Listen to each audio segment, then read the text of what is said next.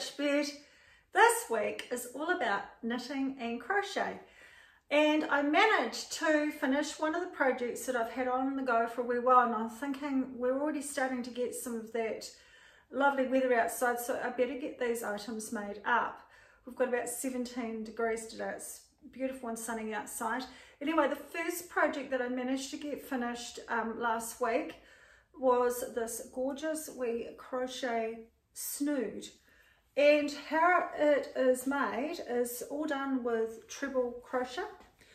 And you have a row of straight treble. The next row you're doing 2 treble, missing 2 with a 2 chain, then another 2. That's what creates the lacy holes. This is in a fine alpaca wool mix, and I made mine a little bit longer because I just prefer them longer. I think the pattern, it probably comes up to about there, but also I thought I could go twice and just got something nice and warm around my neck, and it's not real heavy, so I could just wear it like that as well, just under a jacket or just over a top like I've got now.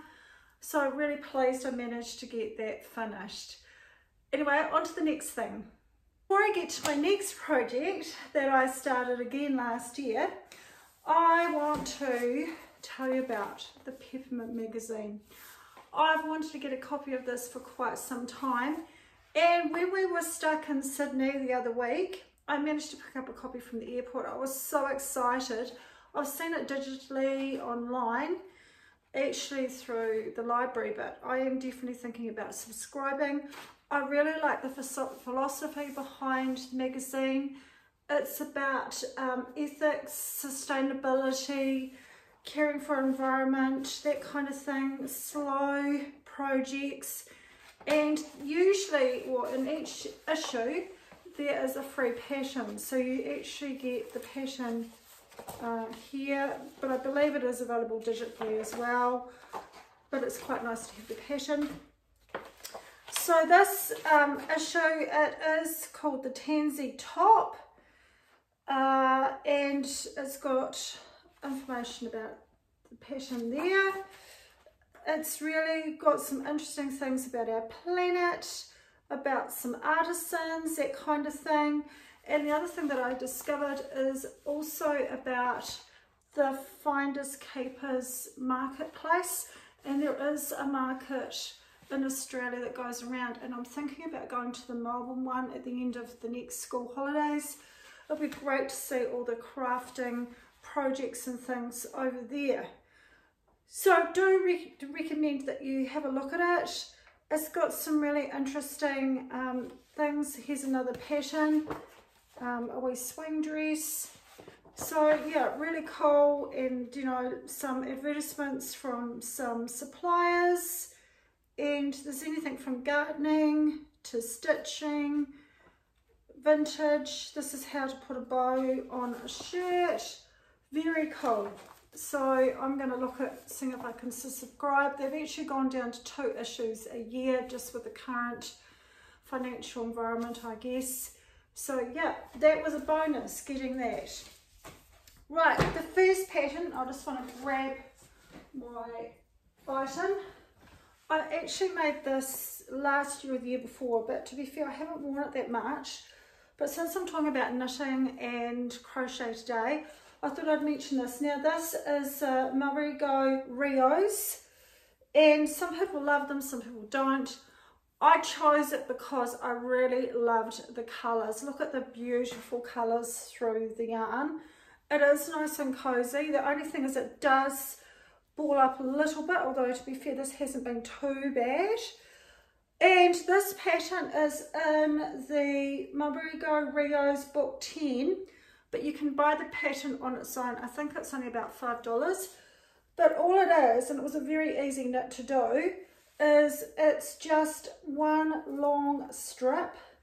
So if I hold this up, so you've got a cable at each end, and it's one long strip that goes right around and down the back. So the back is actually joined across and down like in a Y shape. So when you put it on, and I'll put it on, I'm wearing the right colour top today, to wear with it. So there we go. So it just sort of goes to there, and then I'll show you the back. And it's just really cute just to throw on with jeans, and like I'm wearing with a t-shirt, top.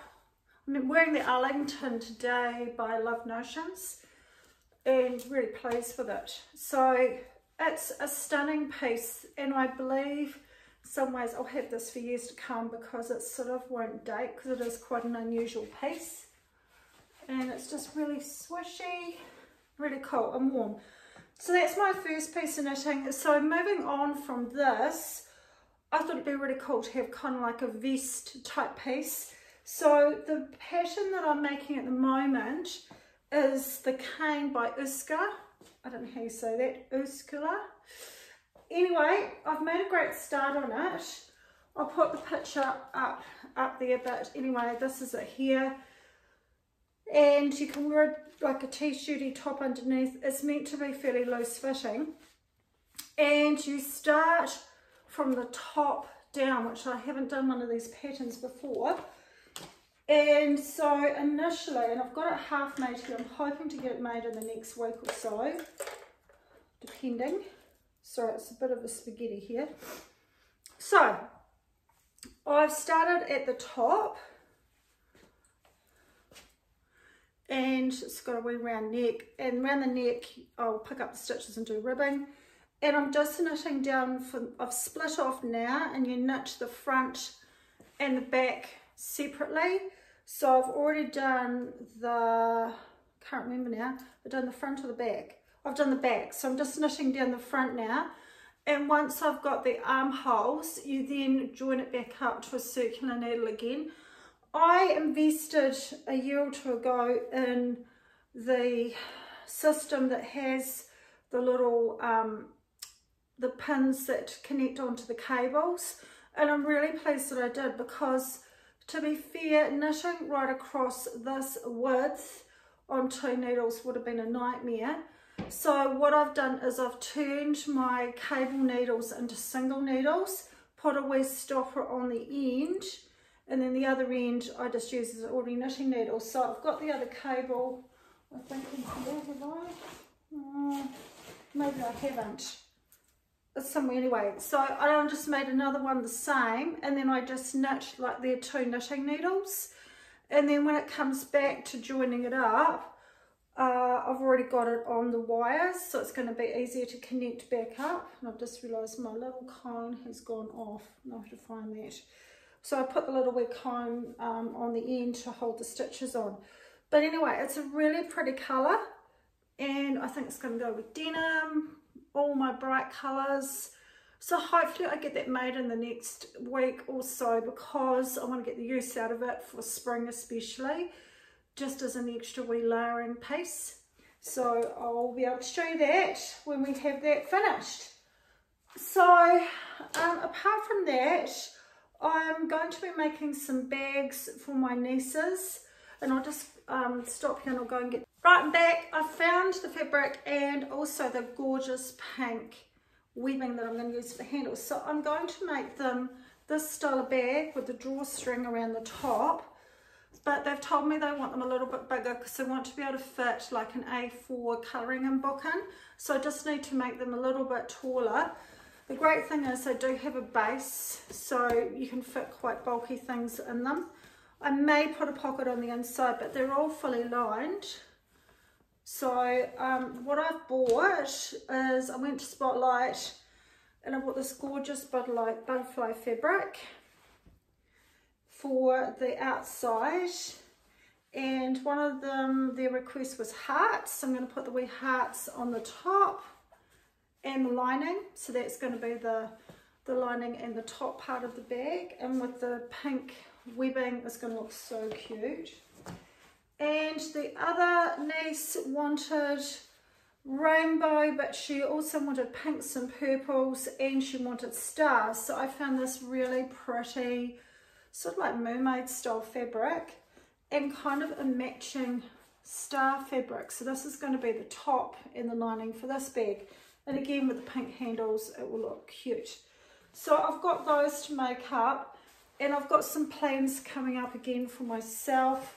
Now, you know, we've got a bit of nicer weather. I really want to get into some nicer colours.